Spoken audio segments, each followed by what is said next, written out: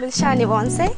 Hi everyone, my name is Sphiwe-Benasho and I'm an entrepreneur, image consultant and beautician. The most unique thing that has ever happened to me was when I was selected to go for the Miss Earth in 2007. The Miss Earth is the third biggest pageant in the world, and just being selected to go for that international pageant was really such a great honor and opportunity for me, because I know a lot of girls would queue for such an opportunity which was given to me.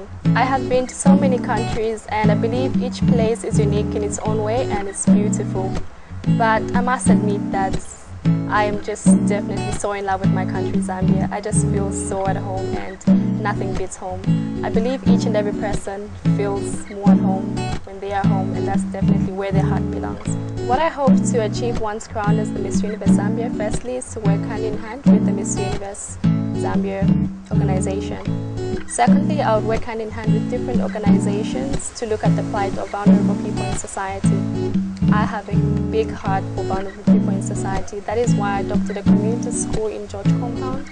It's got about 250 children. I intend to also adopt more community schools throughout Zambia. I would definitely not want to change anything physical about myself, but definitely I would like to improve my education as well as gain more knowledge, because I know that knowledge is the power that enriches your mind and it will earn you respect in society. I'm a very defiant person. I'm a go-getter.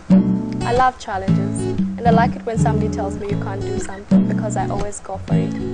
So you won't be disappointed once I'm crowned as Miss Zambia Universe.